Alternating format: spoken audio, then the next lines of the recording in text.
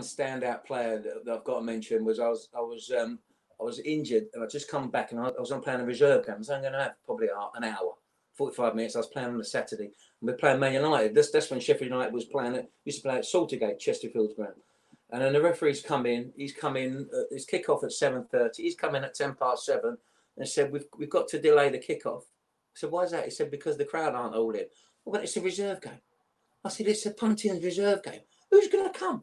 He said, "You'll be surprised. There's quite a few. There's quite a few here."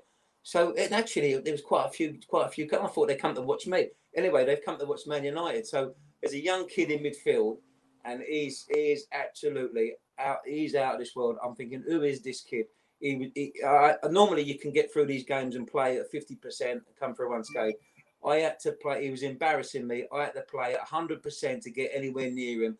And his name was Paul Scholes. And to this day, it was a young kid, and I'm like, wow, what a player, And that was it. That was then. So he went on. Obviously, he's captain of my team. But he was absolutely at that age. He was magnificent.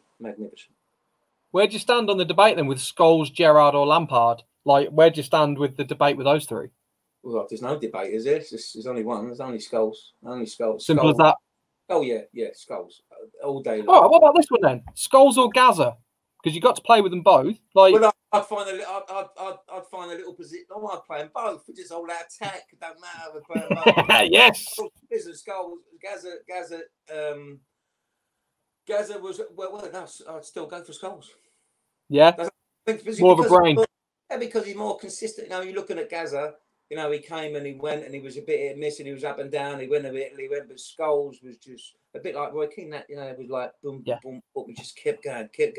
And again, you probably count on their achievements, or you count on the medals they got in their thing. So relentless Scholes, brilliant.